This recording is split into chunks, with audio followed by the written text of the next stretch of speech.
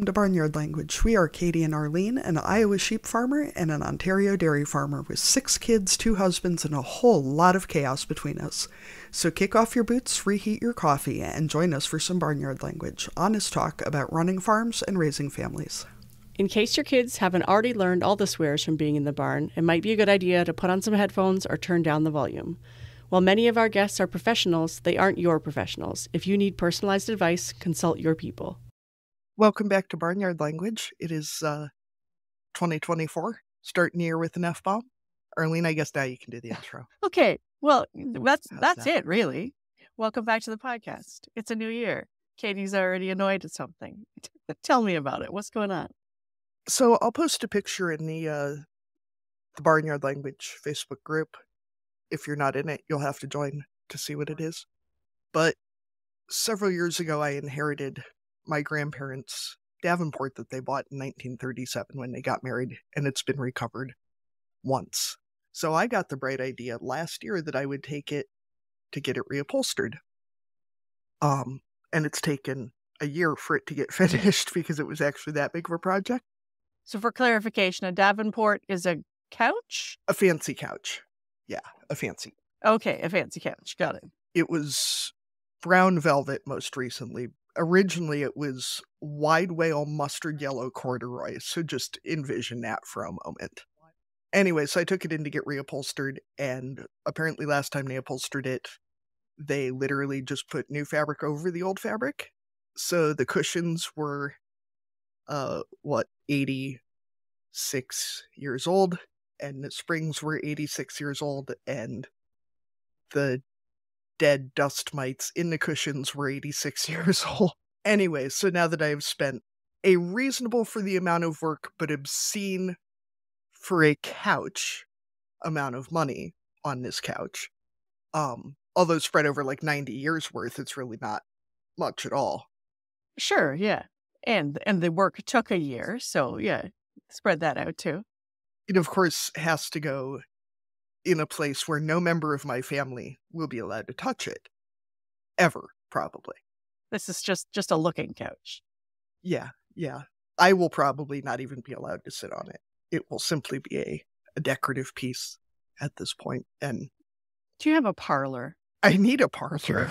It feels like the kind of thing where you'd need to have a parlor. We're going to have to put on an addition so we can have a parlor. Yeah, when company calls. We'll pull the plastic cover off, throw the doilies down along the back for their hair oil. Yes, and, yeah. When gentlemen callers come, we'll allow them into the parlor. Anyway, so this thing has to go in my office, which is a small room and is already full. And in the process of doing a major purge on my office, my headphones are, obviously, they're here somewhere, but they were not hanging on my mic stand as they should have been. And if you hear all sorts of crunching in the background, it's because the guinea pigs were screaming at me, so I gave them a head of lettuce, which they are now eating very noisily. So, long story short, it's a good thing I didn't make a resolution for 2024 to be any less chaotic than 2023, because it sure as shit isn't starting out that way.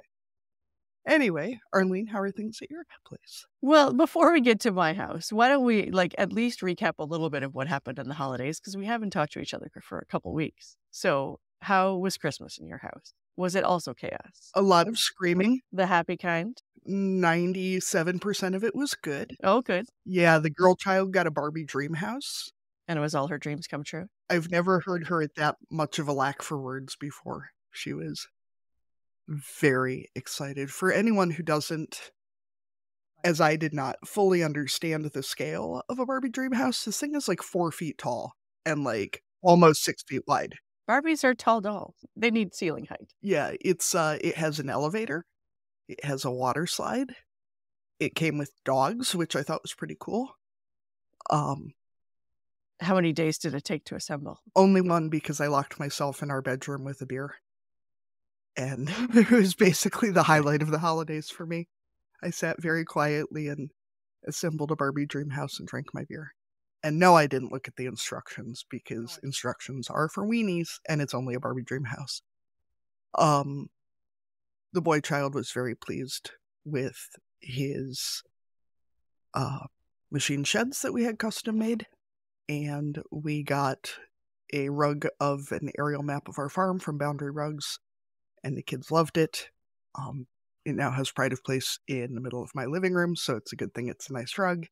And then last week after Christmas, a gate got left open in our cattle pasture, not by anyone who lives here, and 13 of our heifers migrated to the neighbor's place about 2 miles through the woods and through some other fences that aren't ours, and Nice. got in with his bulls.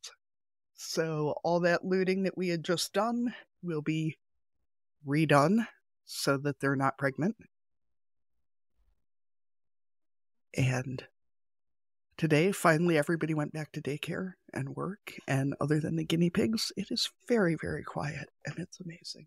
And if anyone needs me, I'm going to be looking for my headphones. So were they home for the week between Christmas and New Year's? They went to daycare, I think. The children, not the cows, right? The cows were not home that whole week. Sure, yeah. No, yeah, they were gone. Yeah, they took a holiday. I took the boy child and I went to a movie with his best friend and the best friend's mom, and went to see Migration, which was about ducks.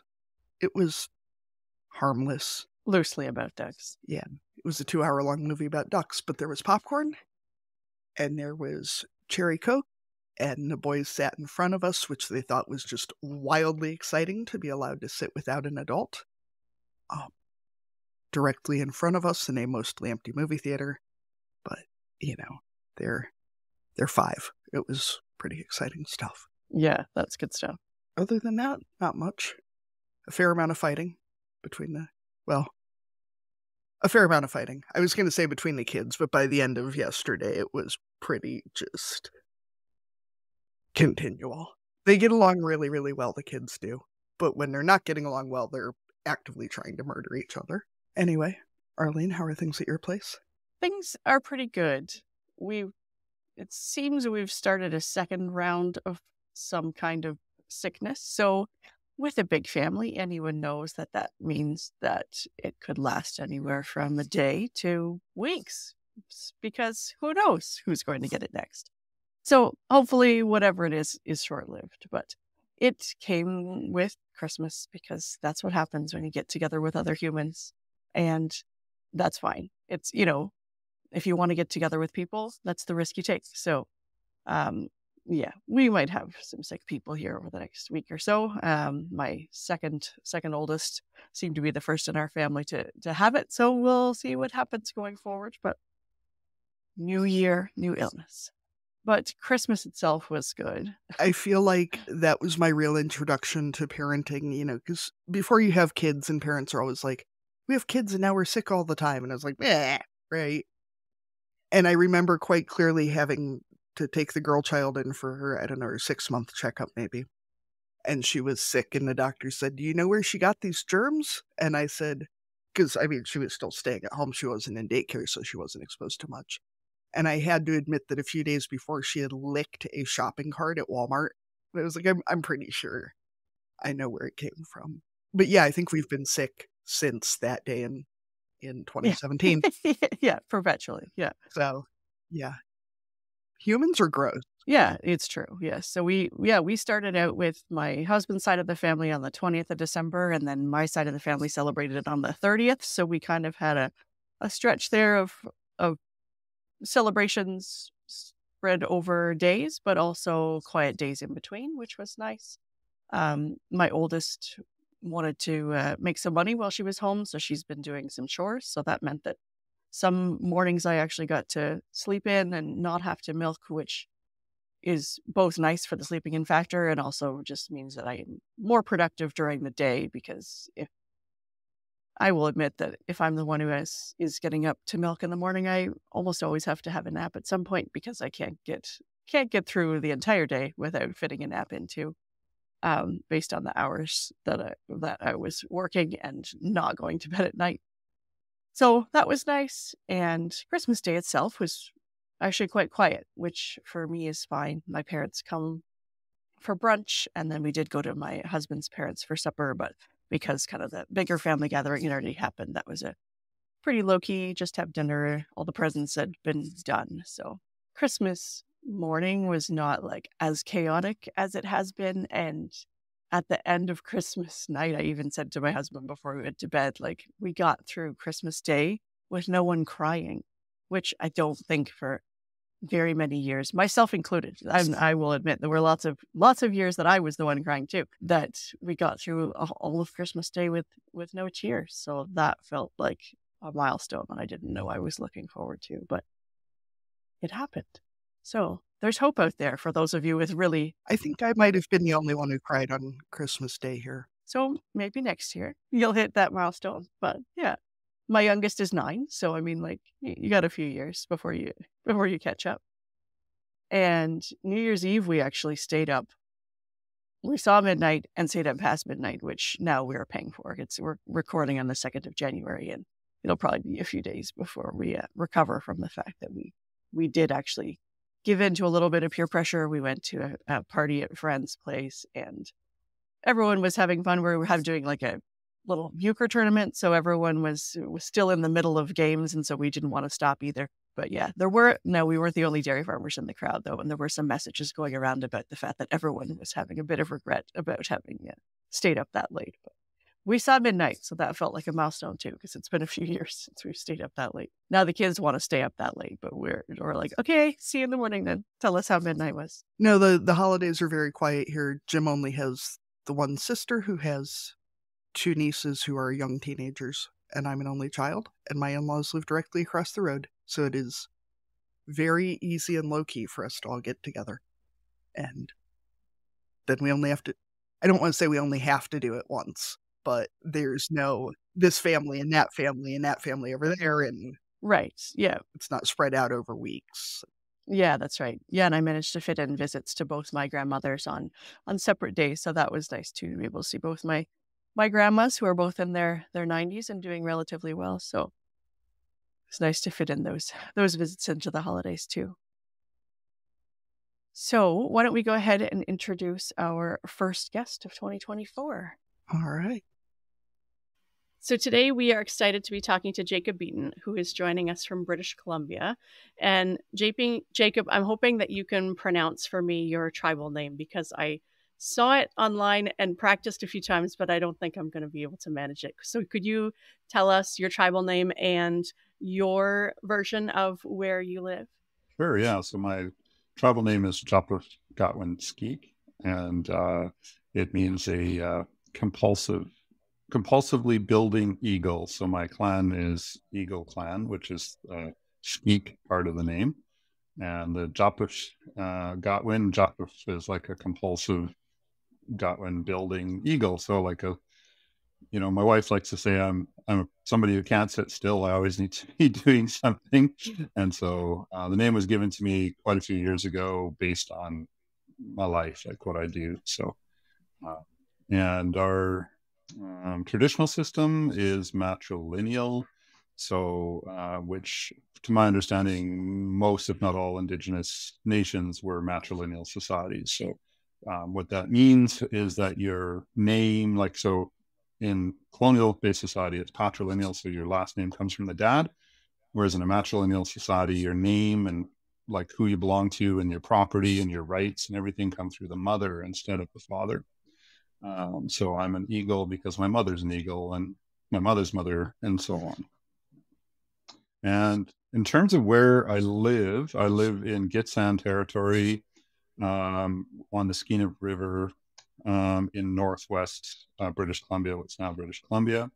It's not my home territory. I'm actually from the ocean end of the Skeena River and the ocean, but I grew up in this area because my dad was a teacher there, and my mom had work there. So it's kind of it's close to home, but not home, if you know what I mean. For sure, yeah. So Jacob is an American who's learned a lot about Canadian geography in the last 3 seasons that we've been doing this, which is basically more than the 0 that I started out with. Can you tell us a little about where you live? Because I know Arlene and I both have city friends who think that where we live is rural, but I Googled where you live, and that's a different level of rural from where we both are. Totally meets the definition of the sticks. 100%. Yes. So we are just about 1,000 miles north of Vancouver, BC. About 1,400 kilometers driving. We're much closer to the southern tip of the Alaskan Panhandle than to Washington State, for example. And in fact, we are very remote, but we live on a small highway called Highway 37, which is called the Poor Man's Alaska Highway. So basically, it's a more direct route to Alaska. So we have a lot of tourists in the summer driving right through our farm. So the highway actually goes right through our farm. So it was kind of our backup plan. If farming didn't work out, we could put up guest cabins and host tourists trying to get to Alaska. So I thought maybe you were going to open a toll road right through the middle of your farm. That has definitely been an idea as well. I was laughing. I was trying to explain to my kids where it was, and I said, well, it looks like it's 10 hours to Ketchikan, but you can't go there this week because it looks like the seas were too rough. There was a storm blowing in. So I told my husband it would be Ketchikan this week. That's right. Yeah. It's you can't go there right now. Yeah, it's a tricky place because a lot of Canadians and I'm sure Americans think that we live in like the Arctic, based on how far north we are. However, anybody who's familiar with Alaska would know that there's a lot of good growing and food production in Alaska, and Alaska is much further north than we are. And we're in a very mild climate zone. So with the American climate zone classification, we're nearly a zone 6. So we're a zone what's called a 5AB. So we're kind of in between 5 and 6. So sometimes we're a zone 6, sometimes we're a zone 5, basically. And with the additional daylight in the summer, we get really aggressive plant production. Anything that will be a fast grower with more sunlight grows overnight where we are. And then, of course, our winters are darker and, not so much sunlight. So, it's interesting, like a lot of folks think of the so the climate zone that we're in extends from Northern California all the way up the coast just past us. So it's a fairly similar production. I was going to say that's interesting because you're in a warmer zone than we are here in northern Iowa, and we're how much further south than you guys are. But I will admit that I assumed it would be pretty Arctic up there, but also, lower 48 Americans, we don't. Right. Anything north of Minnesota is glacier all the way to Russia. Mm-hmm. You've got that whole Pacific Northwest section, right, where they don't get nearly as cold as the rest of us. So you are kind of leading us into our usual starting question, which is, what are you growing? So that's obviously you're growing a lot of different things on your farm, but you're growing also a business and a family. So can you tell us some of the things that you're growing? Well, the main thing we grow is people. So we operate a training farm, and we are 100% focused on training Indigenous peoples from Canada. And then beyond that, we are technically a mixed vegetable farm. And a lot of people ask, well, why not animals? And the answer is very simple. We can't afford it. Animals are expensive. So those of you with animals will appreciate the amount of infrastructure and cost that's required to raise animals. We just aren't at that level yet. Vegetables are much cheaper. And of course, kids. Yes, we have 2 boys, and they're age 15 and 17 right now. And we've homeschooled them from the beginning. And they've been on a lot of life adventures. We're actually currently in Cancun, trapped in Cancun, supposed to be home. But my eldest son had life-saving emergency surgery on Saturday night here in Mexico. Wow. Which for Canadian listeners, you do not want to experience. I've never had to deal with health insurance companies before. And I did purchase travel health insurance, and we ended up in an American hospital, which I didn't know there was such a thing in Mexico, an American-owned hospital out of Florida. And it felt like we were being held hostage with 10 guns to our heads, and the hospital making us sign papers saying that we were going to pay the maximum price and maximum interest. And, the insurance company saying we don't want to pay unless you move to one of our hospitals down the highway. And the surgeon saying your son could die if he doesn't go into operation right now. So we Wow. had an American healthcare experience, which I've never had before. And it was horrible. I'll say I was just like, appreciated the Canadian system. I like to say Canadians complain about our healthcare until you need it. Like it saves your life. And then you're like, wow, this is pretty cool. I got like Yeah. $1 million surgery. Yeah. I only had to pay for parking. Yeah, exactly. Like my uncle just went through a hip replacement surgery, and it's like, okay, you're next on the list. Here you go. Here's a new hip. Don't have to pay a penny. Yeah. Whereas down here, Is he doing okay now? my son is okay. Yeah. So he had a undiagnosed appendicitis, a burst appendix, that went on for nearly 5 days with us and doctors thinking it was food poisoning or parasite. And so it was masking, the symptoms, and it got really, really bad. And we were supposed to fly home on Sunday, and we brought him right to a doctor here in Cancun, and she was amazing, and she correctly diagnosed him as having acute appendicitis, and she said he has to go now. And so she called and found out which hospital had the abdominal surgeon, like they have surgeons, but they rotate through different hospitals. That's really scary. Yeah. So, so it was super scary. So, but the doctors were just phenomenal. And yeah, the hospital staff have been fantastic, but he's in very high pain, and, they've had him on morphine, which is like the last thing you want your kid to be on, or one of the last things you want your kid to be on in a hospital, I think, is morphine. But yeah, they just basically said if it had been any later, it'd be an ICU, right? Instead of a recovery ward.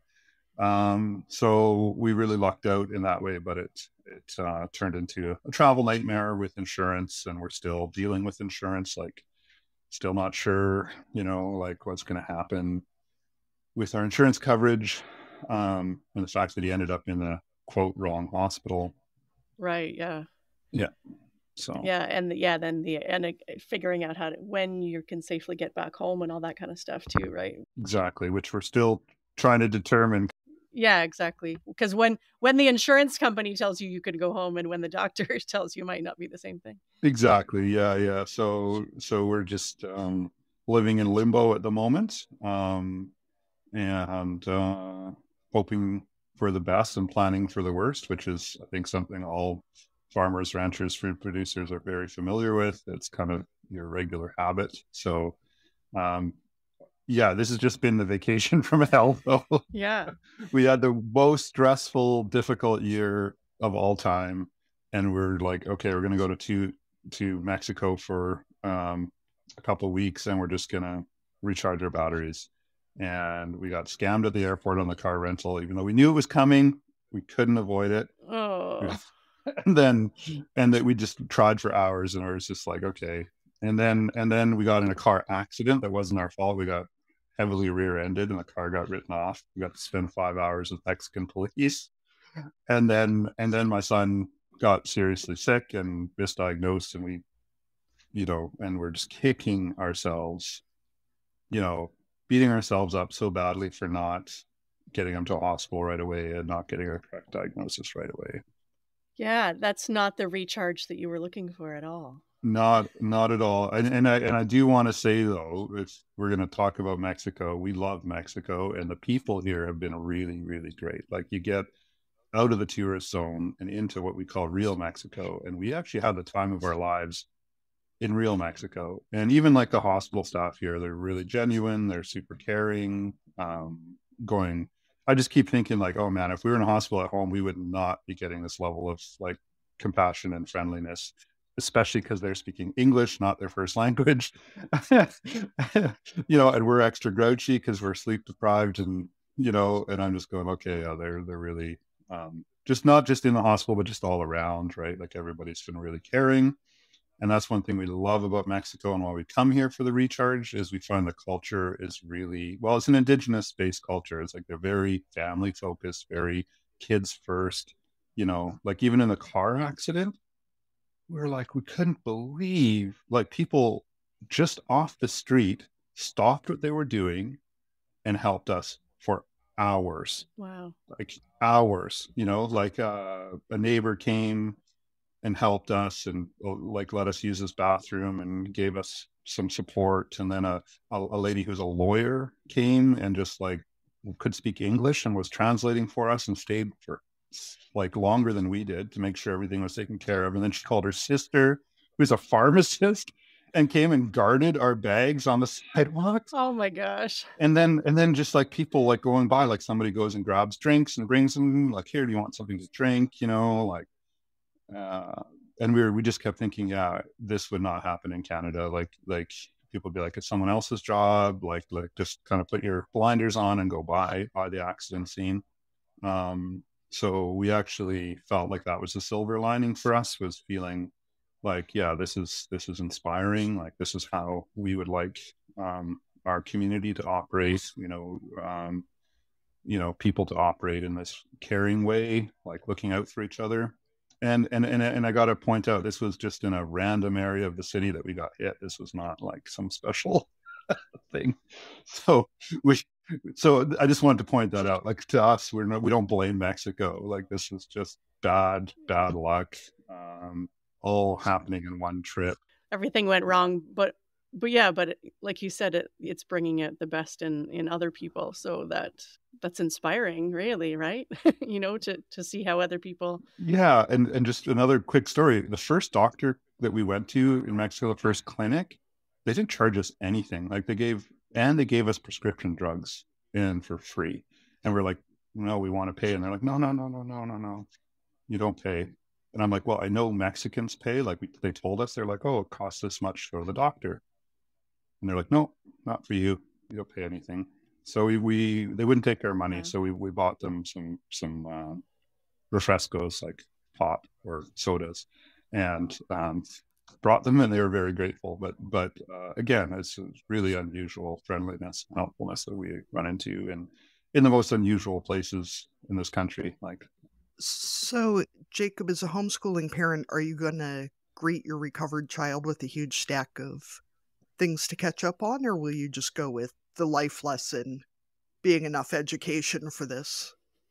oh, 100% life lesson, and that's what we're focused on with them. They don't have like prepared assignments really. Like they do, but not in like a paperwork sense. The kinds of assignments we give them is like, what do you want to do with your life, and what kinds of skills or knowledge do you need to have, and you need to go do that. So my younger son right now, he's working on his to-do list for the rest of the day, and he's on a bit of a mission to go out and get some things done on his own here in Cancun. And so our older son, like a lot of what we've been focusing on with him have been what we call life skills, like, budgeting, scheduling, planning ahead, communicating effectively. Before we came, we did a whole like homeschool lesson in the car to the airport on like marketing and sales and how to recognize like when you're being sold something and the psychology of it. So you can counter it if you want to. So that's the kind of things we've been doing. The homeschooling we've done is more typically called unschooling, but for us it's been more of an indigenous model, like a uh, indigenous model of education, which is to focus on people's gifts or natural skills and abilities, interests, and really strengthen them and encourage them to go down that path rather than to make them do things they don't want to do. So our youngest son is a professional musician at age 15. He's very competent at music. And our older son, who's in the hospital, is a competent professional mechanic on his way to being a Red SEAL. So to be a tradesperson in Canada, there's certain trades that are Red SEAL, which means you accomplish the Red SEAL and you're recognized across the country as top tier in that trade. And it typically takes 5 to 7 years if you do full time. to get your red seal. If that's all you do, you live and breathe your trade and you go to college to do your coursework, 24/7, it takes minimum 5 years. So for Noah, who's 17, he's already roughly year 3 out of his minimum 5 years. So he's quite competent as a mechanic, and he's on his way. And he has no interest in like academics. He's never has. So that's his journey. So we basically have a musician, artist, is really good at design, math, music, things like that. And we have another who's more mechanical and is our farmer as well. He's really into plants and plant science. So listening to your interviews, and I'm rearranging some questions here. I've also been listening to Temple Grandin's work about visual thinkers recently, and thinking about, I know what you had said in your interview about how few kids are really, or humans are really designed for desk work and learning, in the lecture model that we generally use, and how pointless it really seems to be to try to teach people in a way that they are not designed to learn in.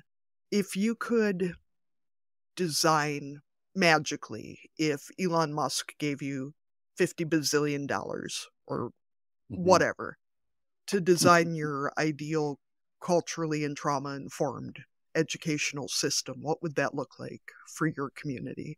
Or in general, tell us your... In general, yeah, if I was like to reorganize your entire mainstream education system, the number one thing it would focus on is building people's confidence in themselves, and focus on building maturity over time. Along with your biological development for maturity, there should be like a mental, emotional maturity development. And that's number one. And the basic reason why is if somebody has that self-confidence and that inner mapping of themselves, they could not read or write until they're 14 and they'd still be fine because they could learn it so quickly because they have that confidence. And that's been proven over and over and over again, that when people have a love of learning, when they understand themselves, they learn very, very, very quickly. We have in Canada and the United States examples of some very young university professors who didn't learn certain things until they were a teenager, and then they just leapt forward really quickly. So number one for me would be focusing on confidence, because without the confidence, it's so hard to learn and gain skills. And then I think the second thing I would focus on is streaming people towards their interests. I think there's basic things everyone needs to know, like math, literacy, I think is super important. However, not everybody needs to sit at a desk holding a pen and writing on a piece of paper. To a certain degree, yeah, you got to be able to fill in forms. So that's what we do with our kids is like, okay, you need to be able to fill in forms. That's the main literacy piece. And then I think the third thing that's critical as an employer is we need problem solvers. Okay. So like you got the confidence, you're gaining skills and knowledge that you're pulled towards. The next thing is by the time you graduate from high school, you should be able to solve problems. I should be able to give you a problem, and if you don't know how to solve it, you should be able to figure it out and do it. What we find at Tea Creek, which is the name of our training farm, is people come in and they are so beaten into standing in lines, queues, waiting for permission. Like we still have adults who come and ask us to go to the bathroom. And so if you're asking permission to use the bathroom when you need to use the bathroom, how are you going to just freely take problem solving steps and be like, yeah, I see a problem, I'm going to solve it. And so employers, that they are going to value the problem solvers. Those are the people who are going to rise in the ranks no matter what kind of employment you're in. You're going to be valued if you're a problem solver, especially in the information age, where it's so easy to solve problems. If you know how to Google, you know how to watch a YouTube video, you can learn anything. Like that's how I got my headset working today. I'd never used this set before, Googled it, watched a YouTube video. Here I am. We're using this headset. So in the information age, problem solving should be like second nature to everybody, and it isn't. Everybody who comes to our programs, we have to try and rebuild the confidence piece, which is often broken. Like people have been just beat down through the school systems in our area and in our part of the country. And then we have to build skills, rebuild confidence, rebuild skills. And then the last but critically important piece is we need to start building proactivity and problem solving, which kind of go together. So I saw, and Arlene, I promise I'm going to let you get a word in edgewise eventually here. I saw that your background is actually in computer science, correct? Mm-hmm.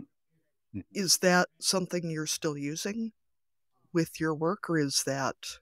Yeah, I should jump back to my childhood, which is I had parents who refused to let me watch TV or play games, which is really weird when all your peers at school, all your friends have got like a Nintendo gaming system back then, and everybody's got endless cable TV back then, and or satellite, and we didn't have they were proactive about it. They would call the homes of where I was hanging out and be like, did Jacob watch any TV? And if I did, I was grounded sometimes for weeks. So, but that's the best decision my parents made, honestly, because it forced a ton of creativity. And my dad, I really wanted to play computer games. So my dad started teaching me computer programming when I was like 8 or 9 years old. And he would let me play games if I made them, if I coded them. So that's how I became a coder. And I have not used that specific skill for a very long time. However, it really helped me solve problems. And in my past businesses, it really helped them be cutting edge and on the technology side, like to save time, to save effort, to be successful as a business. And still to this day, it factors in a little bit into what we're doing at Tea Creek at the farm, in that we're always looking at how technology can improve our workflows or productivity. For example, our crop planning, we do that all digitally, of course. And we try and use platforms that minimize confusion and communication, or you just open your phone and be like, okay, this is what I'm doing today. It's all there. It's all right out of the crop plan.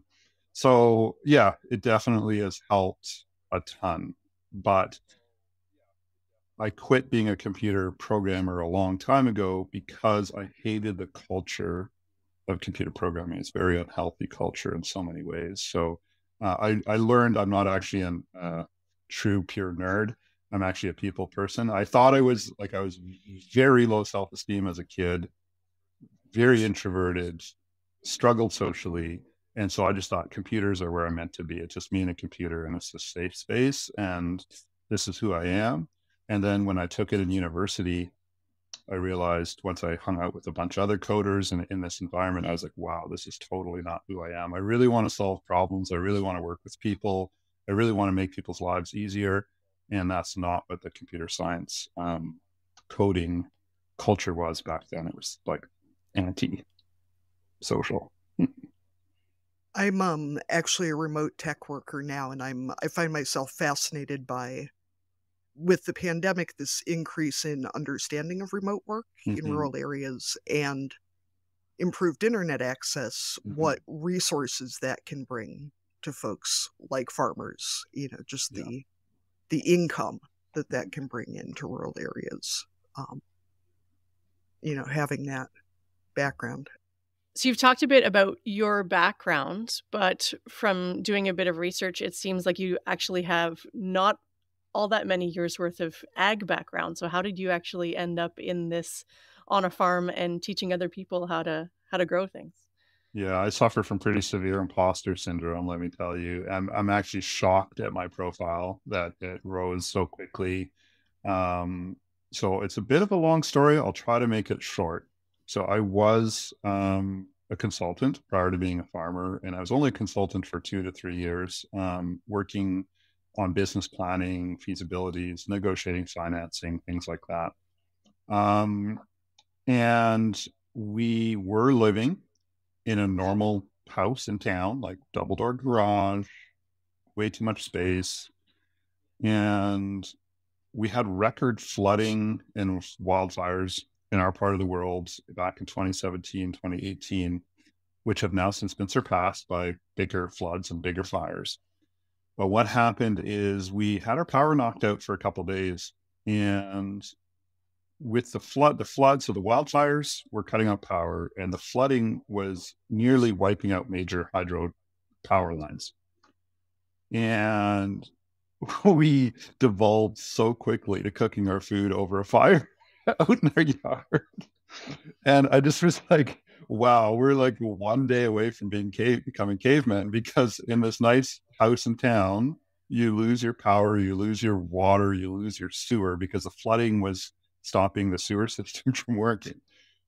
We're right back to being, forest dwellers, cooking food over a fire. And I thought, this is crazy. It's crazy. We spend so much money to live in a false sense of security. This really is not secure at all. Both my wife and I grew up rurally. We both grew up with gardening parents and preserving food secure minded parents. So, and we'd always had a plan to live rurally. So just this shock of okay, becoming cavemen after 1 or 2 days, went, okay, we need a farm. We need some of our personal food security. Like, we need to have food in our root cellar. We need to cook food when the power goes out, have a water run without having to rely on the city.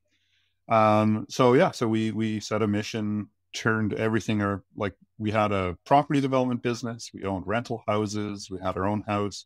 We sold it all. My wife and I, we just did like a couple of days of heart to heart visioning, planning, and just did a radical, I don't know what, I guess a 180, and sold everything and bought a farm. And the farm was abandoned for nearly 15 years, not super functional, but we were excited by that. We were like, our kids were like 9 and 10, perfect time to do this, and so we lived in a cabin without running water for the first 6-7 months. Well, we got the little tiny farmhouse, which was only like 600 square feet, super tiny. So going from like 3,000 square feet down to 600 square feet was amazing. It was a real blessing to us. Like, we bonded as a family, like, for real. The kids learned how to haul water and boil it and wash dishes after every meal instead of using a dishwasher. It was great. Their interest just exploded, and their confidence and their physical activity.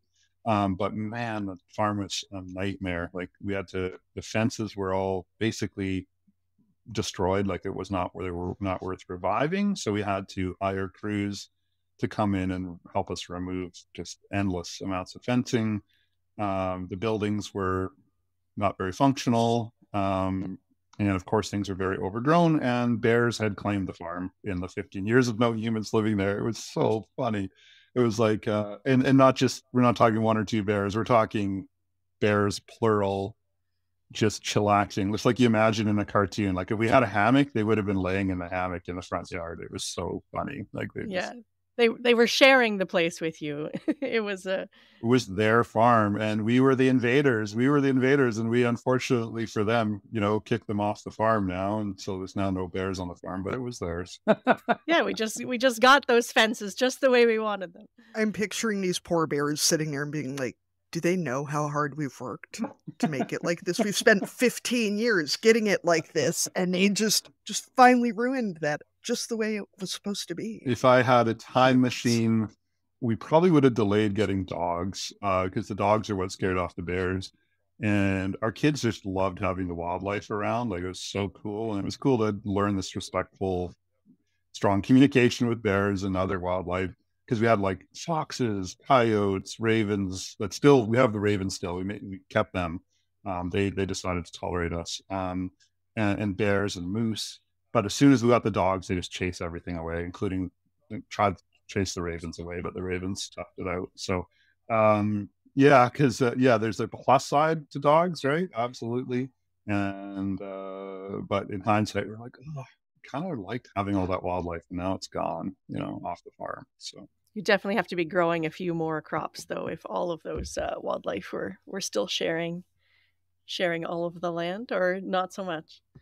No? No, not so much. So we actually don't have any active fencing around any of our field blocks to keep animals out, or any measures to keep them out, because our farm is surrounded by a healthy indigenous food forest. So when we purchased the farm, we did not know that it is incredibly historically significant. So it had probably been occupied for thousands of years prior to settlers arriving. It was a crossroads of four significant indigenous highways met there, and we now know that there's a food forest that has kind of radiated from the farm. So what that means is you go into the forest and it is just everything that grows there is food.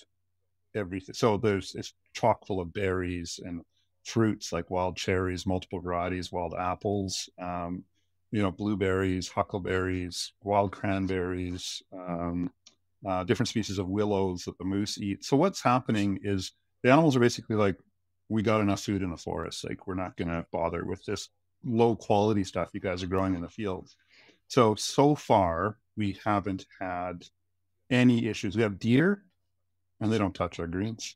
We've got bears that are known for loving carrots, and they don't touch our carrots. So it's been one of the things I've been pushing for policy shifts in Canada, is to start emphasizing the need for forest buffers, not just to protect against wildfires. So our forest around our farm is like asbestos to fire. It's so wet, and it will stop a wildfire in its tracks. And it also provides water, so critical groundwater, because of the biomass there. It holds and retains and drives water into the aquifers, and then it keeps the wildlife problems away. And the other thing is, it allows us to be sort of, in quotations, organic. We don't need to use any pesticides, because our farm is abundant in natural predators. It's crazy. And then you go into the forest and you're like, oh, this is where the predators are coming from. It's just chock full of spiders and hawks and forest toads that'll take out all our slugs. We'll come in and they like, oh, we know where to go for the slugs. They come into our fields and eat them all, and they go back to the forest. So it's a pretty good deal for us. You have a good healthy forest ecosystem around the farm, and it just sort of takes care of you, takes care of the animals, takes care of your farm. Yeah, it's nice. Yeah. Nice deal. I saw a speech of yours the other day where you talked about this misconception that First Nations people were hunter-gatherers, and that agriculture and being agrarian was not actually part of the culture, and that is something that, the colonialists brought to North America. But obviously you can't cover all of North America, but even in a regional context, can you talk a little bit more about the agrarian roots of First Nations people? Well, it's really been an intense learning for me over the last year. We got hired by the Provincial Ministry of Agriculture to create a discussion paper on Indigenous agriculture for the government. And so I started researching, and it completely, because at that point, I was still of the belief that a lot of First Nations were hunter-gatherers, and that the farming sort of agrarian culture was more post-contact. And that's the narrative. However, it turns out it's 100% false, and it's actually the reverse. So if you look at contemporary facts from the time of the Mayflower, right, and going back to first Europeans coming to North America, they were actually very primitive in terms of field food production. And they arrived to what's now the Caribbean and the Americas. Like the Taino people, where Christopher Columbus landed, were 100% farmers. They were field farmers. They were bean farmers. So like 80% of the world's edible beans today were cultivars developed by Indigenous people in the Caribbean and in Central America. And they were exporters. The Taino were a nation of millions of people on these islands, very wealthy by standards of the day. And that's how they made their money, in quotation marks, is they exported beans. And it turns out this was all over the Americas, including in Ontario, where there's a lake in Ontario. Last few years that they've been core sampling the mud at the bottom of the super deep lake, and they were shocked to find out that there's tons of corn pollen deep down, and that First Nations people were actively farming corn in this sort of quotations remote part of Ontario long before Europeans arrived, and completely changing, the image of what that part of Ontario must have looked like back in the day. Now, the tricky thing is so where we live, it's forested heavily now today. So you go there today and you look around, all you see is forests. So it's easy to apply this modern bias of going, this is what it looked like 200, 300, 500 years ago. And that would be false. So in our area, the valley that we are in was mostly fields. And up until about 80 years ago, the keystone animal species, like large animals, was actually elk and deer. What I find so interesting is today people will go moose hunting and say that moose hunting is a traditional Indigenous First Nations activity. Moose did not exist in our region until 80 years ago. So the main species was actually elk, and the elk are now extinct, and caribou, both of which are now extinct in our region. And those are plains animals. So elk require a huge amount of grass to feed. They're not foragers.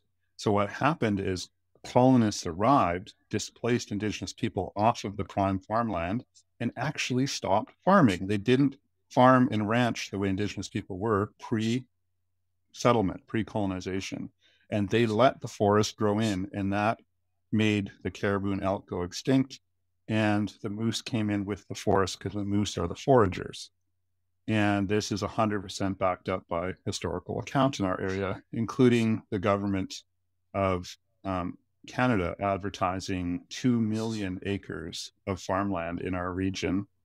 And I can tell you that there's a mere fraction of maybe 1 or 2% of that 2 million acres left today. So, so if you can imagine who created that 2 million acres, this is industrialization. This is before there was massive machines that could clear forests.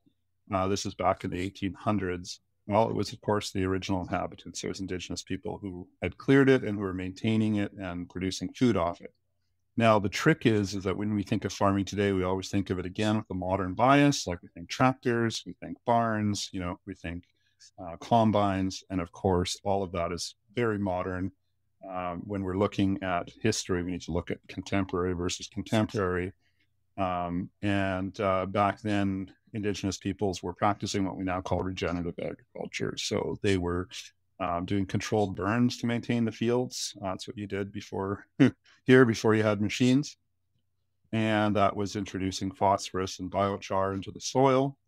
And the burns were done depending on what crop you're growing. So the first settlement in BC was Victoria. The Fort of Victoria was one of the first settlements. And then New Westminster were around the same time. And the first settlers in what's now BC on the West Coast took logs because they were surrounded by farmland. It is so interesting. Like I went and I found the original sketches that the first settlers made. And there was houses, big, beautiful, long houses, very well constructed, surrounded by field blocks. And the field blocks were delineated with irrigation ditches. Okay, so this is a very long time ago, and these were all 100% done by Indigenous people. The other thing I found so fascinating is that in what's now BC, they actually had a competition between Indigenous farming methods and food production methods and settler methods, and documented the different tools and which one was more efficient, and the Indigenous methods and tools won. And so the colonial government of British Columbia outlawed them and made them illegal. So you have this history in Canada where the cornerstone of colonial policy became the destruction of Indigenous food systems, because as long as Indigenous people were producing abundant amounts of food, they were wealthy. Okay, so what fed the people of Victoria were Indigenous farmers, and they became well off. There's photos of them wearing suits and top hats and rebuilding their homes in the Victorian style. And They got cars, and that was not acceptable because that was a threat, right? Because they were also saying you can't have our land. Like, you can stay in your fort, but you can't have our land, you know. And that wasn't okay, you know, because the government eventually, after a number of years, wanted the land for free. So there was a number of strategies put in place across our country of Canada, starting in 1888, that were national policies designed to destroy Indigenous food producers. So just a quick overview of those. Starting in 1888, you weren't allowed to own land. So if you had, it was called the severance policy. So if you had more than 10, 20, 50 acres, depending on where you were, it was seized and removed and cut down to a small size. So that was severance. So there were large cooperative Indigenous farms of thousands of acres, tens of thousands, that were seized and removed and sometimes cut down to the smallest size. So that was severance policy, not allowed to own land if you're First Nations. And then the next one that was really big was called the peasant policy, which I just kind of talked about, which is you're not allowed to purchase any tools for farming. You're only allowed to use hand tools like shovels, rakes. And that was called peasant policy. And then the third one, and one of the most destructive, was called pass and permit, which is you weren't allowed to sell your food. So you could produce it with your hand, with your rakes and your shovels on a small piece of land, and now you're not allowed to sell it. So what they started to do is they started having workarounds. So initially it was limited to vegetables and field crops. And so Indigenous people became fishermen, commercial fishermen. They became ranchers, like some very, very wealthy, very large ranches in British Columbia. There's one over 20,000 acres in the interior of BC. And the Indigenous owners of that were the equivalent of today's multi-millionaires. And it was seized. So they expanded this policy in 1951 to crack down on all these little exit loopholes that First Nations food producers were finding. Like, okay, I can't field grow food, but I can ranch still. I can have my herd of cattle, and I can roam them in the mountains, and I can make money. Or I'm a fisherman, and I can have a fishing boat, and I can fish, you know. And so they expanded that to say, okay, you can fish, but you can't have a motor on your boat, which actually, so 2014 was when the peasant policy was finally officially repealed and taken off the books. So the legacies of these laws are deeply embedded in Canadian society today, to the point where Indigenous peoples are nowhere near represented in agriculture, and where large institutions like banks still have anti-Indigenous policies, even though the federal laws don't exist on the books anymore. They still exist within these different institutions. Like your local tractor dealership may not sell you a tractor because of peasant policy. The bank won't lend you money, right, because of severance and pass and permit. So when we bought the farm, I bought it cash. I knew I wouldn't be able to get a bank loan for it. We had to sell everything else, buy the farm. And I didn't realize that it was an act of resistance until people started showing up almost immediately in droves, Indigenous people, so excited that a local Indigenous person had bought a farm. It was incredible. It was, we thought we were going to be unnoticed, you know, off in the sticks. And instead, we became this lightning rod, and people started traveling from far away to come to our farm. Like, they started traveling like hundreds of miles, like, to come. It almost became like a pilgrimage, people to come to like the first Indigenous owned farm in how long, like past memory, that's off the reserve. So I'm wondering, at least in the States, I think, you know, a lot of us grew up with the crying Indigenous guy on the TV commercial, you know, of the pollution and the crying Indigenous man. I think there's such, for white Americans, certainly, there's such an idea that Indigenous people are somehow like mystical fonts of ancient wisdom. Right. And that, you know, given the chance, just all this mystical whatever will just fly forth in a tremendous avalanche of wolves and dream catchers and teepees and shit. I don't know. Yeah, yeah, Because also all native people, dream catchers, wolves, teepees, across the board, yeah. one thing. What is it, along with your magical school, Mm-hmm.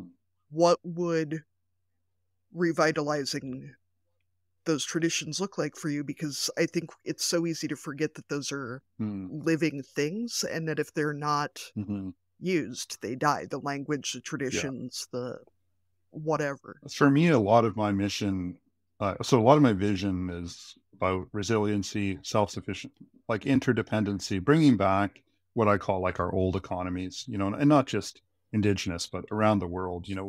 We often forget that the world is fed by small scale producers, small to medium scale producers, by and large. And really, North America, Canada, United States is a global anomaly for our massive industrial complex farming, because most of the world, they don't have the luxury of so much land and so much money and so few people. So when I travel to other countries like I am now, I'm always inspired. I always come back like, oh yeah, we need more of this, so most of the world is fed by small to medium scale producers, and your local communities. I always say, like, Canada, United States, we're in trouble, right? Because our local community resiliency, by and large, across the board, is really poor.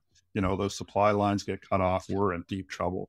Whereas rural Mexico, even urban Mexico, is going to be fine. Like Europe, they're going to be fine. Like, we went to Europe last year. Every single town is surrounded by an insane amount of local food production, and from every level, primary, production level. So for me, it's been bringing that back, like bring back that whole economy in your small local community. And for me, it's Indigenous focused 100%, because we had that as Indigenous peoples everywhere, and it was stolen. So that's my vision. And then in terms of the mission and getting there, a lot of it is restoring, for me, personal sovereignty, because as Indigenous people, that's been stolen through so many generations. Like, you didn't have a choice. You had to give up your children at age 4 to 6, and then you might never see them again. Your choices in life as an Indigenous person in Canada have been so severely limited, even to today, that I want to see those walls broken, so that an Indigenous person can decide what is their culture and what is their future and what is their family going to look like for the first time in over 100 years. So that's my thing, is I don't want to prescribe, like, this is how you need to be Indigenous or First Nations. It's like, I want you to decide what that means. I want you to decide if that means we're bringing back your language or revitalizing it, or if it means going out on the land or not. Maybe it means becoming an accountant and making a bunch of money like everybody else, because why not? You should be able to do that. So that's my drive. And then, yeah, in terms of the mystical Indian stereotype, it's pervasive, and it's deeply rooted in racism as well. Like, because if you look back, again, a contemporary record, the word chief, for example, somebody asked me, and they're like, is the word chief offensive to you? And I was like, no. And so I researched it, and I was fascinated to find out that the word chief, to describe an Indigenous leader of like a tribe or nation, is a really modern word. And that prior to that, they were called emperors or kings or queens, essentially equal to European monarchs and leaders. And it wasn't until the late 1700s, early 1800s, that the word chief started to be used, and as a way of degrading Indigenous people, and taking them away from being equals. And so I've learned that, yeah, up until relatively modern history, First Nations, Indigenous people were seen as equals, more or less, as nations, and rights and human rights as human beings. And that it's really been a modern reality to have Indigenous people be degraded and be subhumanized. And part of that is becoming the mystical Indian that has wise and lives in the forest or lives in a teepee. I find that stuff fascinating, because you look back and you go, they weren't living in teepees. And, you know, like they were living in these gorgeous handmade houses, you know, they were just, that are gone now. But anyways, so, the other thing I'll say is I do have experience in the United States as well. So when I was 14, I spent a summer traveling around to different tribes in the United States and got a pretty decent feeling and sense of you know, realities south of the border.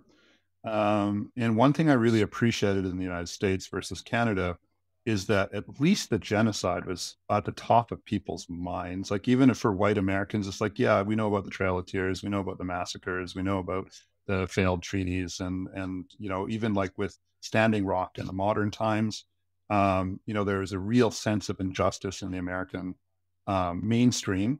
So you had like veterans like showing up to support Standing Rock. That never happens in Canada, because in Canada, our Indigenous history has been totally hidden. And a myth has been created that Canada was much better to Indigenous people, and that Indigenous people were sort of protected or coddled or whatever. And it's actually the opposite.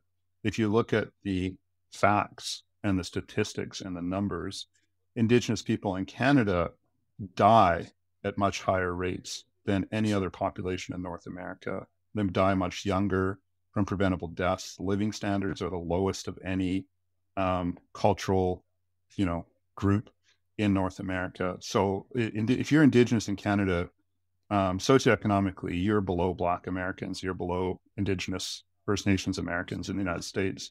And you truly are living in third world conditions where you're totally denied land. You're totally denied any equal opportunity. You can't go to a bank and get a loan. Like my wife became my banker very early on, because despite stellar credit and successful businesses, I could not get a single financial institution to give me a loan.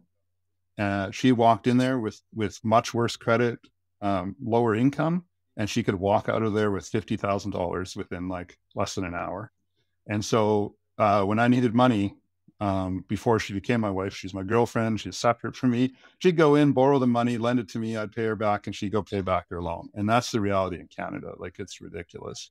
And it's made very difficult that today Canadians still are abiding by this myth, you know, that's the cracks are showing, like the graves at the residential schools really shocked the Canadian psyche. Like, what?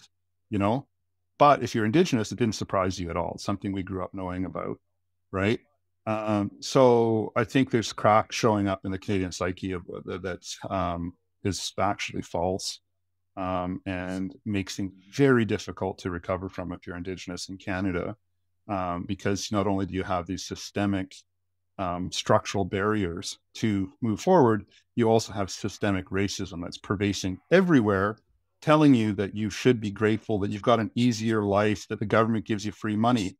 All of that is false, factually 100% false. The fact is, Indigenous Canadians get on average 3/4, like 75 cents to the dollar, that a non-Indigenous Canadian gets for government services across the country. Some places it's lower than that. So there's just a lot of this myth that just keeps the genocidal experience of Indigenous people a modern reality, because we have people dying young, preventable deaths at incredibly high numbers in this country. I find that really interesting what you're saying too, because as an American, I feel like we were more shocked by the residential schools because we knew we were terrible. But Canada is supposed to be this, like, everybody has health care and can be decent to each other and, you know, has hockey and donuts and whatever. I don't know. Like, you know, all those are true. The healthcare, the hockey, the donuts are 100% true and fair stereotypes. But, you know, I just gonna want to be clear, like, I don't like comparing, but just the statistical, the number, like the factual realities are there. And I wouldn't say the United States is better. It's just less, perhaps, horrible. Which, if you're an Indigenous, you know, American listening, you're going like, "What? My life is horrible." Yeah, it's horrible there too. It's just that in Canada, there's these added layers of structural racism and propaganda, that are extra challenging for Indigenous Canadians to navigate. So my visits to the United States actually give me a lot of hope. I'll be honest. I'm so thankful I have the privilege of being able to travel and have that perspective and go, yeah, it was like genocide happened in the United States for Indigenous people 100% and still going on in many places as well. And being an Indigenous American, statistically, again, you're like below Black Americans. It's a really, really, really hard country to live in. So if you're Indigenous, and I will say, for me and my family, we so many times wanted to go to a different country. That's how bad it feels. However, I feel a greater obligation to stay, because of my blood connection and my community and this mission and vision that we have. So I'm not in a hurry to leave. But I got to say, sometimes, like, we're down in Mexico and we're like, oh my God, so much more possibility being Indigenous here. So fewer barriers, more rights, intact language and cultures. But I'd never up and move to Mexico, but it inspires. So we come back and we're like, okay, what can we bring back from United States or Mexico or these other places in the world and use as part of revitalizing what we're doing back home with our training farm. Yeah. So can you tell us more specifically about the programs that you're running, the training that you're doing, and what that looks like kind of day to day and on an annual basis, even, like what absolutely. your farm looks like? So the best thing is that I went into this not an educator, like having no idea what an educator is supposed to do. And so what happened is all this excitement around Jacob Beaton's a farmer now, local Indigenous people showing up, people coming from cities and towns and quite far away to come visit our farm.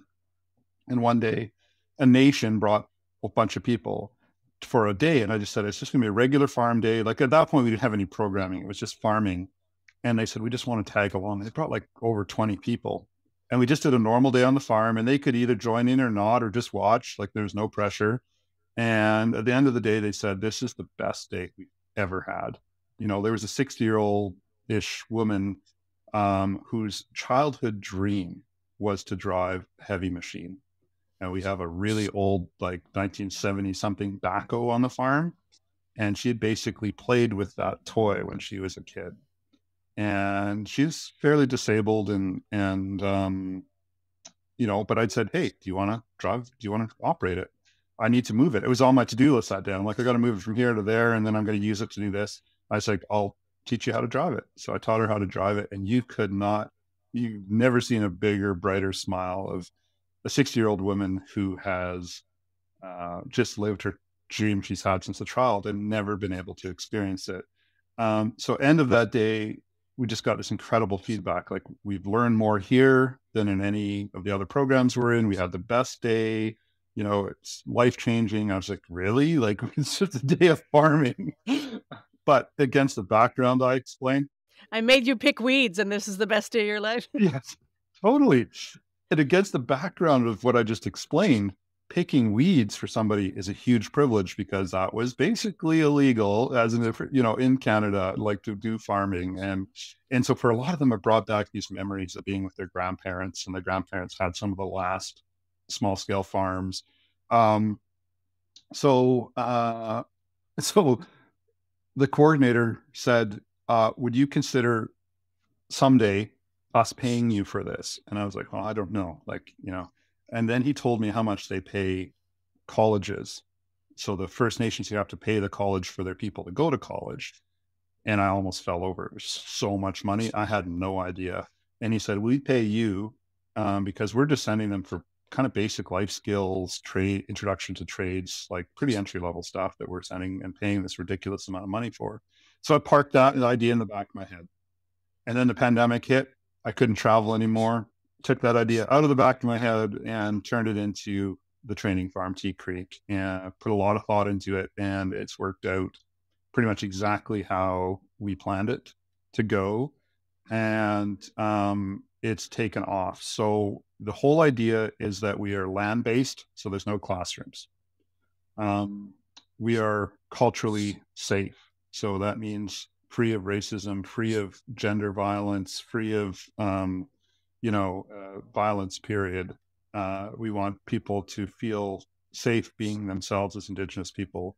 And that's because so often as Indigenous people, we have to meet these, like you just talked about, like the mystical Indian expectation or the hunter-gatherer myth, and so it kind of upsets people when you show up and you're like, I want to learn about science, And so for us, we're like, you can learn about whatever you. Jacob, you're not letting people drive cars to this, right? They are like required to ride war ponies with like their teepees and their dream catchers and shit. Like, That's right. Yeah. Total. Yeah. So you got it. So, and I just wanted to point out, part of the reason I accepted the invitation to the podcast, I'm like, we're the minority in this economy. Like in Canada, your average farmer is 60 years old, male and white, right? And so here, two non-male and one Indigenous male, and as Indigenous people, we're minority. So, cultural safety is the next thing. So land-based, culturally safe, and then we focus everything around Indigenous food sovereignty. So all the training programs, it isn't just farming and food production, it's all the supporting skills that you need to run an operation. Like we need people who know how to irrigate and hook up plumbing systems, and we need electricians, and we need carpenters to build things. We need mechanics. Oh my gosh, do we need mechanics, to fix engines. We need people to prepare food and cook it and preserve it. We need bookkeepers. We need somebody to keep the books, and we need planners, and so we do training on all of those areas, and we try to do them as simultaneously as possible, so it's all real world experience. So you're fixing an engine that just broke down in the field. You're replacing a hydraulic line that just blew right now, and we need it fixed so we can keep harvesting. So that person who's fixing it is they're learning, and the person who's running the machine is learning, and the person who's handling the harvest and processing it, they're learning. They're all students and they're all learning. So that's how it works in a nutshell. It took off. Oh my goodness, did it take off? I thought we would do like 20, 30 people a year. Our first program was a youth program. It was funded for 25 youth. We had 75 sign up to participate. And we served 40 something, I think 45-ish youth in that program. And then through the main growing season, we had an adult program, and we were funded for about 30 adults. And we had another 75 adults show up, and we served about another 50 or so adults came in for training. So that first year was about 150 enrollments complete between the youth and the adults. Yeah. And that was like totally exhausting. If you're only funded for that many and you're serving that many more, where's the difference coming from? We have a saying, so it's coming from our life savings, which we completely exhausted getting this up and running. We were on the verge of not having money in the bank. We were about a few weeks away from insolvency early this year, because we completely exhausted our savings. And my wife has a saying, which is we turn every dollar into $5 on the farm, which again, I think a lot of farmers, ranchers, food producers are familiar with this magic trick that you have to do. And so last year we had 183 people come through. And we were like, oh my goodness, this is totally nuts. And we were funded for 50 last year. So 50, and we had 183. And we weren't able to get to them all. Like we worked with, I think, 120 something with the funding for 50. And part of that is we don't want to turn people away. Like we operated what we call an open door model. Like you can show up, we'll get you in our system, we'll do the best we can. And then this year, we thought, okay, I did the math, and I did like a rough population of a regional population. And I was like, okay, like 180 is kind of the top that we can expect. And this year we had 300. So and then last year we won the Land Award, BC Land Award. Got selected by the United Nations Food and Agriculture Organization as Canada's food hero. And then they called us back and they're like, actually, you're North America's food hero now. You're representing Canada and the United States. And I was just like, what the heck? After 2 years, like we're getting all these crazy recognition. And I got appointed to the Minister's Advisory Committee on Regenerative Agriculture at BC. As somebody who's only been farming for a few years, it was kind of super crazy. But what I've learned is that, and I hope I don't insult too many people with this, but what seems to be happening is there's just not a lot of innovation, true innovation happening in the education system. So what we're doing is seen as being revolutionary, and it is. Our success rates are off the charts. So what that means is people who go through our training come in incredibly high barrier. So our enrollments this year, 80% face what we call a deal breaking barrier, meaning they would not be able to attend a job or school without a direct intervention. So, for example, no money, no clothing, no food in your shelves, no way to get from your house or where you're living if you're homeless to this place you need to get to. So 80%. On the other side of our training programs, we have this 80% success rate, meaning 80% are going and getting a job, going to school, or starting their own business successfully. The mainstream education success rate is like 10 to 20% if you're doing everything right. So for us to have 80% is revolutionary. It is, and that's part of the reason for this is that we are overseen by a government agency. And after our first year, I went to report to them on how many Indigenous people we had engaged and trained in trades. And this is where ignorance is bliss. Because we're just like hauling ass, turning $1 into $10. And I show up and I'm like, here's how many people we worked with this year, Indigenous people. And they gasped. Like, I was like, what? And they said, you just doubled our Indigenous numbers for the whole province, i.e. state, for the year at your one location. I was like, what? So I guess other educational institutions are doing a really, really bad job of working with Indigenous people. If one farm in the sticks can double the numbers for the province. So that's been a double-edged sword for us for sure. Like I think I would have preferred to stay under the radar. And that was actually my plan, was to stay under the radar for like 5 years and just do this quietly. So it's really pushed us into this insane growth that's really unhealthy. It's really hard on the kids. It's really hard on, husband and wife relationships. It's, degrading in many ways. And it's also made us a target for wealthy institutions who are like, we want the secret sauce, and we want it for free. So, so it's been wonderful, but it's been exhausting. We've paid a heavy price financially and personally. Part of this trip that I'm on now was to kind of recharge the batteries and rebuild some of the family relationships that have suffered as a result of this insane growth and sort of success. Yeah, I can, on the very tiny scale, I know being on a farm that having some kind of a boundary between work and family is challenging, and we do not interact with even a fraction of the number of people, and having an open door policy, while that's great for other people, I imagine is probably not always the best for your immediate family. It's so hard for us. It's so hard for us, Arlene. Like we decided a couple times to implement a closed door. Like you can only come if you're registered and we accept you. Like we interview you or something and say, yeah, okay, you can come. And then we cried thinking about,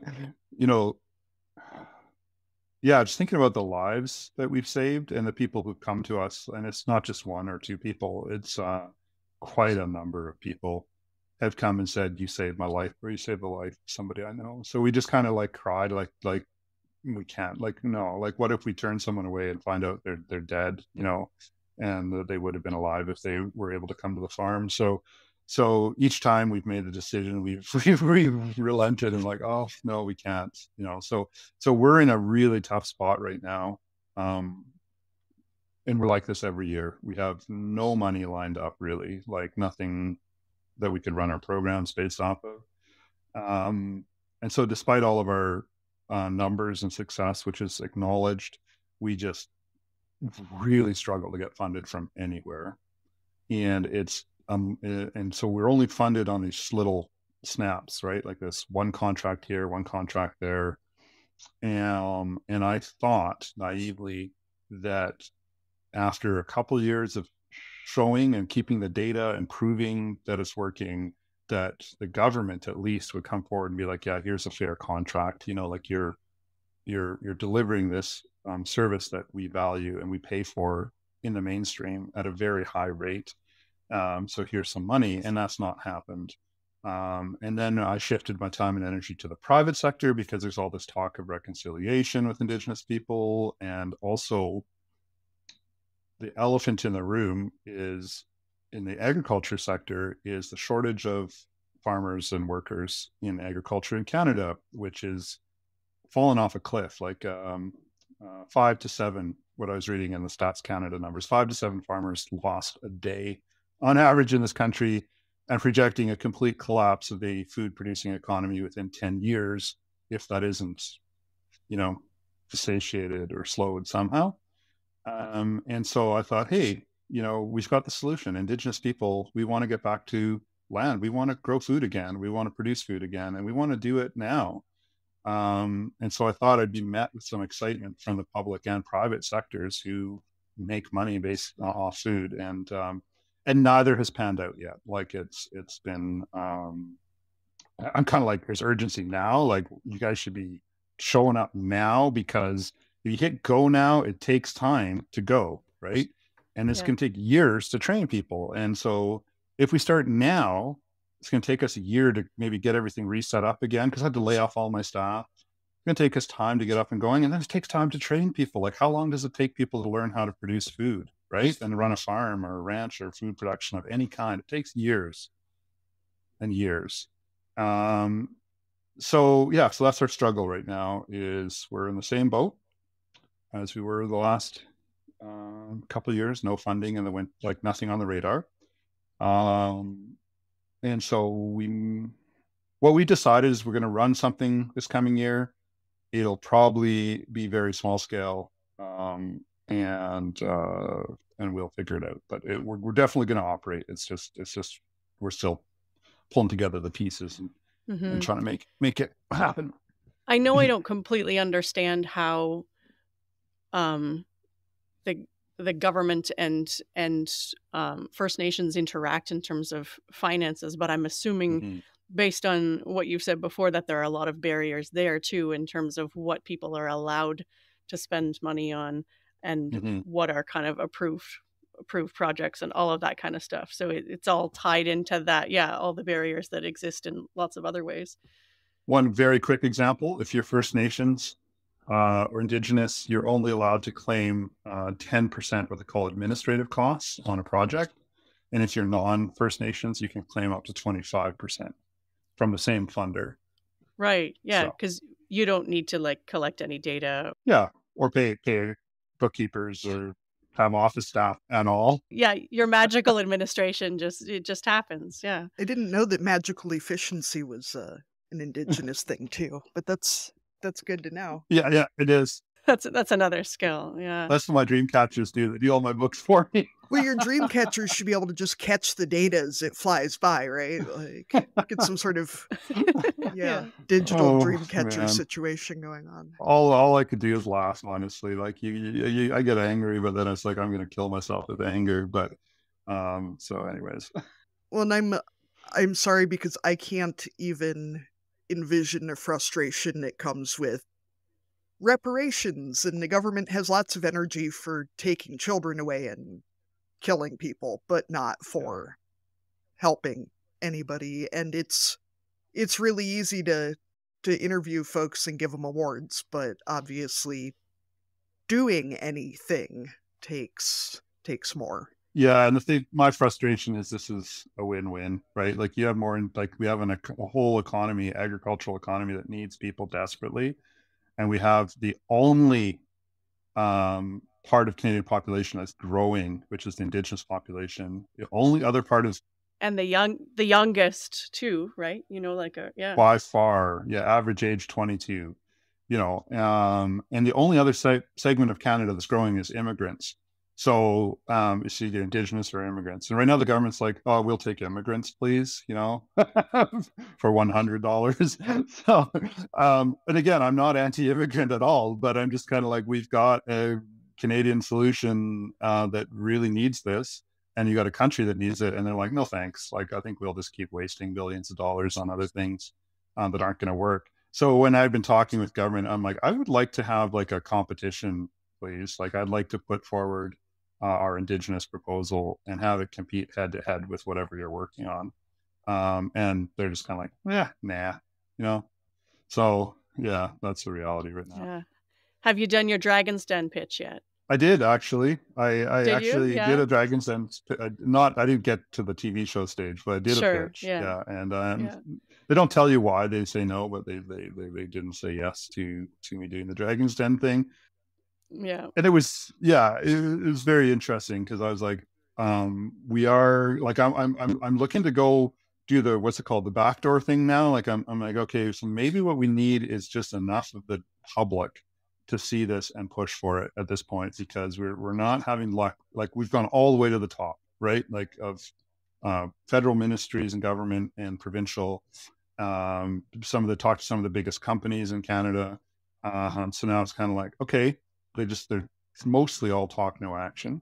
Not all of them. We've had some success, but maybe we still got to get to the public now and get some push from the public, but that's a trick and that's a risk. So there is a documentary that's coming out nationally in Canada on Tea Creek that'll air in July or August of 2024, and we'll see if that changes our fortunes. Yeah, I'm just gonna switch us over to our parenting side because I feel like we could probably talk. I'm just thinking like I know that I could talk for hours more. But I know that you have a lot going on in Mexico. You probably have other things that you want to be doing today. So I'm just going to loop over to some of the questions that we always end up asking people about parenting and farming at the same time. So what is your favorite part about having kids on the farm and raising kids on the land? Oh gosh. So my favorite part of raising kids on a farm or the land is seeing their confidence just take off. Like we lived in this big home in town and the kids just seemed scared, you know, like it was hard to get them to be independent. As soon as we moved to the farm, it was like we were worried that they were going to have a hard transition, but it was, especially at that young age, it was like flicking a switch. They just exploded with confidence and interest. Physical fitness was a big thing that they gained as well, right? Like when you're out there working, that's hard work. So that was the big thing. I think it does a lot for discipline. You know, it just has to be done. Like whatever the weather, whatever the conditions, you just got to do it. The downside for us has not been farm related. It's actually was related to phones and screens and social media. Is a few years ago, we decided they were old enough to have their own phones, and that was handy for us parents to start letting them go off the farm and hang out with friends, know where they are and be able to reach them and things like that. And that was like our biggest parenting mistake. And it was, for me, I was like, I don't want them to be what I was, which is that weird kid. Everybody else has a phone. Everybody else has got Snapchat, and you're the one weird sore loser who doesn't have one. And I remember that from when I was a kid, and it really hurt. So, and we held off what we felt like was forever. However, don't do it. If you're the parent who's withheld and you're going, okay, they're old enough, they're 12 or whatever, don't do it, man. Like you can't win. It's just like Every app, every social media platform is designed to completely outgun you as a parent, and it works. And our kids went from these active, we're doing projects on the farm, doing really cool stuff, to sitting on their butts, like I'd be like, oh, they're working in the barn. I'll go see what they're doing. I go in and they're like, you can't see me, head down, the caveman looking at the screen, the posture. And so it's been a real struggle this year to, we've had to go cold turkey was the only thing that we tried so many things to correct it over the years. And for our boys anyways, the only thing that's worked is going cold turkey, completely removing them and letting them allowing them to rediscover life outside of the screen and social media apps. The big thing to find that the social media platforms that they are on, like TikTok and Snapchat and stuff, really amplifies negative themes, and their mental health was going downhill. And so hearing the language they were saying was so weird. Being homeschooling parents, I'm like, where are you? Like, they started actually seeing that it really snapped it for me, where I just kind of like the angry bear came out, which they made a really racist joke. And they both made it like in the same day.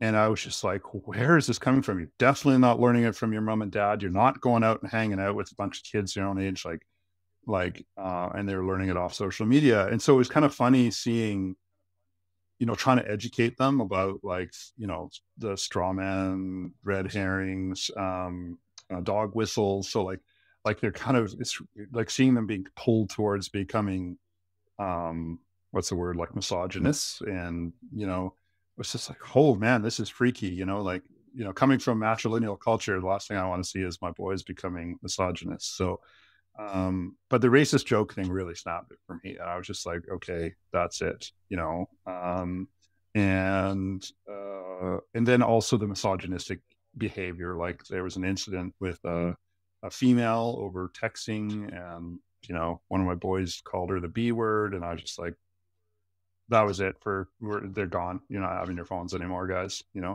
and it was like flicking the switch again, took the phone away. And sure, they hated it, and there was a lot of kickback, but it's like we got our kids back after that, like we got our kind, smart, hardworking young men, who care about other people. It was just crazy. It was like, my musician son started playing tons of music and writing songs and becoming super creative. And, my older son started like working on a bunch of projects again. And so, yeah, that was the biggest challenge for us. So, would I do the farm thing again? Yeah. Our only regret is we didn't do it sooner, when the kids were even younger. But we're really happy we did it when they were still preteens, and that they agree with that. Like, it's interesting hearing them talk to people about their experience and them saying, yeah, this is like super great that we bought the farm and moved there and started farming. Are there other programs that you run outside of your own family for children? Like, are there things that are? I wish. Yeah. We do them on our own. Like we 100%. Right. Yeah. You're already doing a million things. So Yeah, but we self-fund them. Like we do sliding parties in the winter, which are a big highlight, and we just open up the farm to whoever wants to come, anybody, any age, not just kids, but of course we hope that you bring kids, or but you don't have to. yeah. And we set up sliding runs down our hills on the farm, and we use our tractors to tow people up. And yeah, it's like it's a big fun time, and light bonfire and cook food over the fire. So we do things like that. But I would love to do formal children's programming. It's just we don't have any support for it, so it's all informal when it is done. Katie, do you want to go ahead? Yeah, I feel a little unqualified to even ask this as the one who has small children instead of teenagers. But how do we help teenagers and the rest of the world realize, and younger kids too, I guess, how powerful and incredible children can be, children and young adults? Because, my kids already come up with the craziest, most creative things. And teenagers, for all the passion they can have for things we might wish they didn't, when they're on the track of something they're interested in, that level of interest and flexibility and dedication and energy, honestly, is incredible. And I'm just wondering how you see going forward in the world to really get the rest of the world to appreciate what young people can bring to it. Because I feel like there's such an anti-teenager sentiment generally. Yeah, I don't know if I have the answer to that. We struggle with our own teenagers. They've had such a privileged life compared to my childhood that I often feel like a fish out of water as a parent. Even just like taking them on vacation to another country, I'm like, this wasn't even a distant fantasy when I was a kid, and definitely not a reality. So it's kind of fresh and new, and we make mistakes. With our kids, I think the thing we miss is, for me anyways, I wish we had more children. Like having two is a pretty small family for us, or for me anyways. My wife's happy with two. That's all she wanted was two. But we always joke that our gender should be reversed, because I want a lot of kids and I want to cook and I want to parent, and I love it. I truly love being a parent, and she's kind of wants to do business and not so much the parenting responsibilities. But of course it's harder for her being a woman, there's fewer opportunities. So I'm the one that by default who gets to be the breadwinner. So I think when I look in culturally, I see that teenagers and kids who value children are ones who are raised or growing up around kids all the time and are kind of gradually going into roles of caring. And so we see that with a lot of, Indigenous people who come to our farm are raised in multi-family households with lots of people. And so there's sort of a much more natural, caring, loving environment. And there really isn't these hard lines between kid, teenagehood, adulthood. It's much more fluid. The other thing, all I was going to say is there's some things I think my wife would want me to mention about the farm and children. And that is that we notice in the culture where we are, the Indigenous culture, there's so much less emphasis on your personal appearance, which applies to genders as well. So there's less emphasis on gender. So you're not expected to dress pretty if you're female, you're not expected to be a tough guy if you're a man. And that's something we've realized running our programs, and that we don't realize it until we go outside of them into the mainstream culture. Like my wife's like, oh my God, I forgot I'm supposed to wear makeup and do my hair nice. And I'm like, oh my God, I forgot I'm supposed to walk straight and be like this, stick out my chest and ignore people and act like I don't care about anybody. So we always feel this real sense of relief going back to the farm, going back to our programs where people are loved and welcomed. All the things that we probably wish were more universal, right? That we don't pigeonhole anyone into those roles that they maybe don't want, just based on what they seem to present as. Yeah. Katie, I'm wondering, since we're having some internet issues, if we should kind of start to wrap up and let Jacob figure out what his next few days are going to be like. So, Jacob, we ask all of our guests, if you were going to dominate a category at the county fair, real or made up, whatever, what would it be? Oh gosh. Well, I'm known as the potato guy locally. So it'd probably be potatoes. And I'm starting to get into squash now. My son, Noah, my older son. The game or the plant? The plant, for sure. I'm terrible at the squash game. But yeah, we basically I love any crop that's indigenous, like tomatoes, potatoes, peppers, squash, corn, and then of course all of our localized varieties of fruits that grow in our area. So big fan of the indigenous crops, but I'm known as the potato guy, and I'm starting to really enjoy squashes as well. So I will go ahead and move us into our cussing and discussing segment. So for listeners, you know that you can submit a cussing and discussing on our SpeakPipe or by email. You can check the show notes for the links to those. Katie, what are you cussing and discussing this week? Arlene, we're moving into winter here in the Northern Hemisphere. Boots. There are so many fucking boots everywhere. You cannot open or close a door anywhere in the first 50 feet of our house without tripping over boots. The kids each have 2 pairs of boots, one for school, one for the farm. My husband has a couple pairs.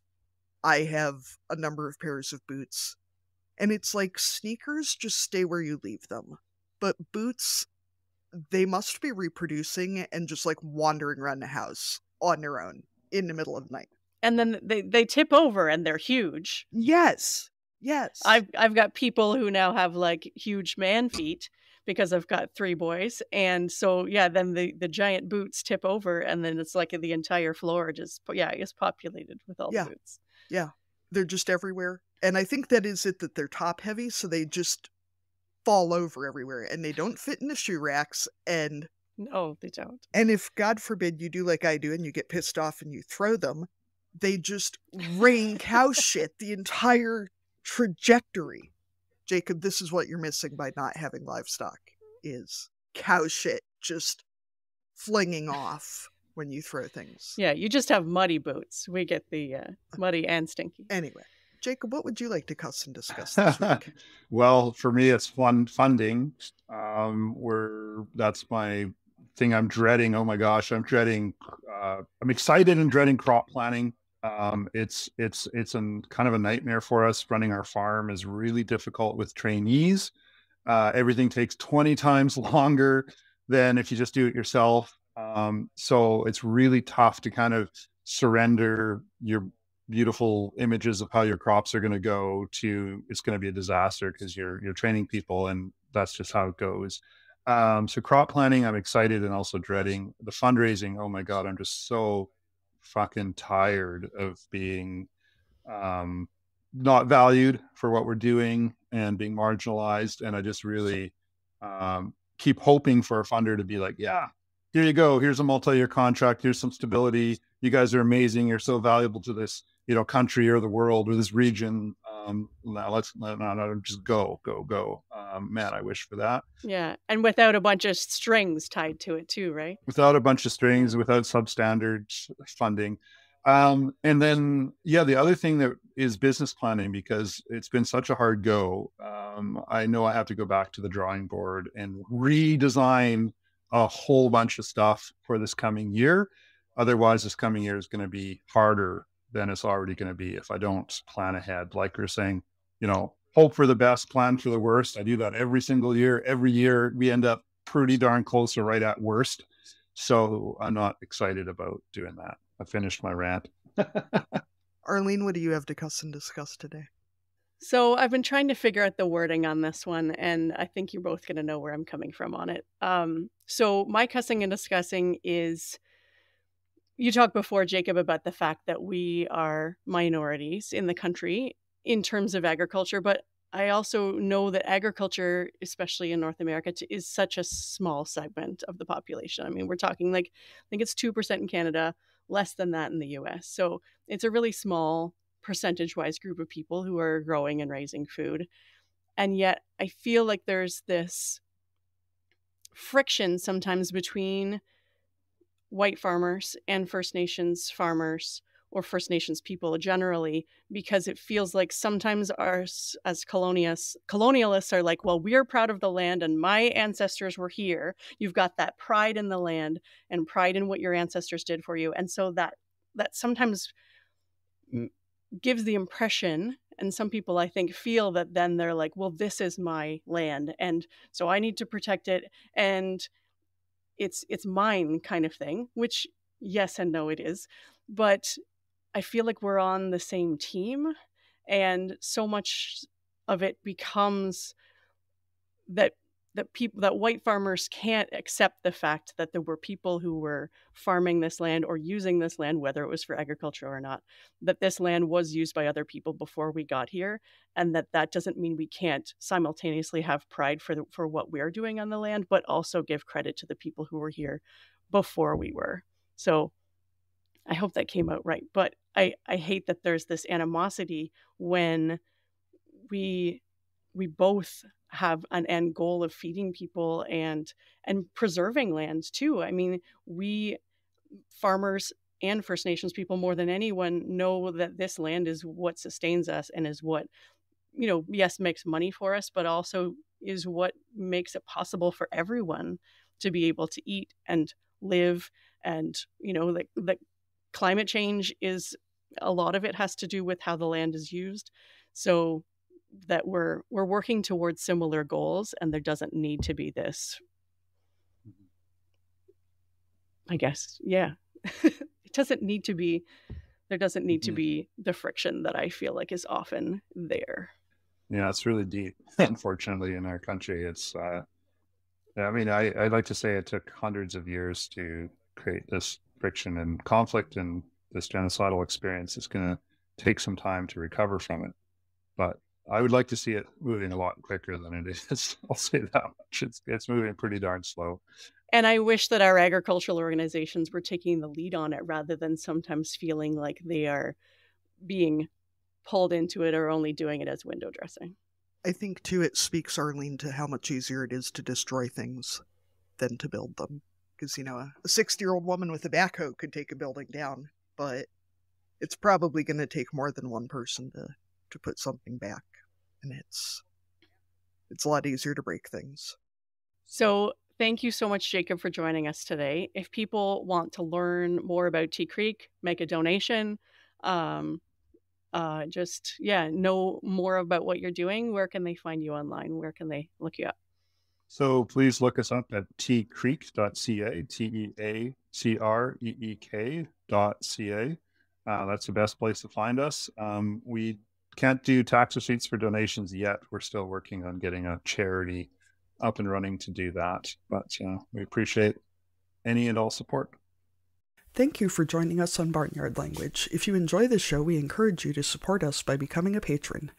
Go to www.patreon.com/barnyardlanguage to make a small monthly donation to help cover the costs of making this show.